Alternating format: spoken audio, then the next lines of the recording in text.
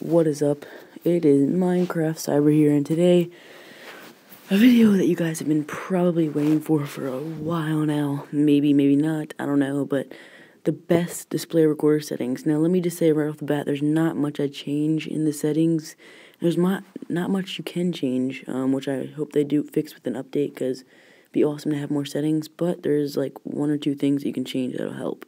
So, these first things are just not really to help, but I'll go over them. Record type, audio and video, your preference, max duration, unlimited. That's just what I keep it on. I'm pretty sure it doesn't affect lag at all.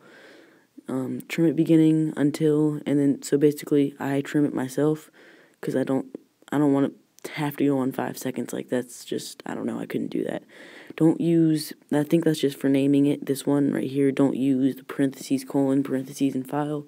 I think that's just for naming the file once you, I don't know what that is actually, but that's not a big deal. Show tips off I have. Now here's some of the things that can change.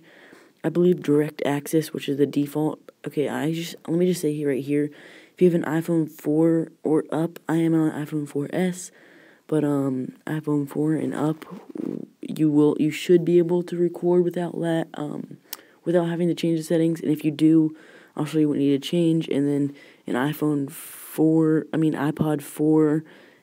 and up, you might need to change the settings in iPod 4,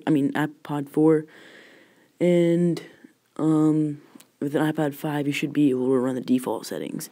So, and then iPad, this app's kind of weird on an iPad because it only goes for some iPads. It doesn't go with the iPad 3, but capture method, I keep it on direct access just because I think that's the best. Video quality, here's where if you're having lag, you should change it to medium or maybe even low. And by the way, you can't record, I'm just going to say this right here, if you have an iPhone 3GS or lower, I'd say no recording. It's going to be too laggy probably, and same with iPod 3 or lower. So, this is where you can change it. If you're having a lot of lag, you can put the video quality in low. Between medium and high, there's not a difference, but between high and low, there is kind of a good seeable distance. Not distance, difference. Wow. But I keep it on high because I can run that. By the way, I run all the default settings. I don't know if I said that already. Video size, you don't want to mess with that. Video orientation, that just means if I have it like this, it's that way. If I have it like this, it's that way. If I have it like that, you don't really want to mess with that. So, there you go. And these are just my audio settings, which you can look at if you want to. Pretty sure they're all default. I don't really like to mess with the audio stuff, because I think it's good right now, and I might mess with it in the future, but I don't know. So that's basically it, guys. I will tell you one more thing. If you're trying to record Minecraft Pocket Edition, you can turn the server invisible.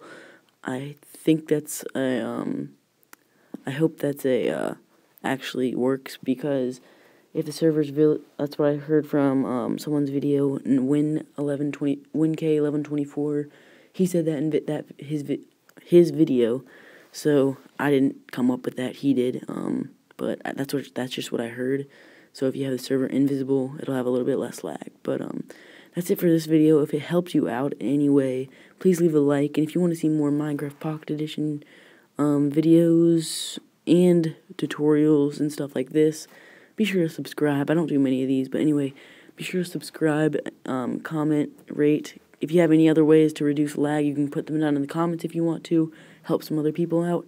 And I'll see you guys later. Peace.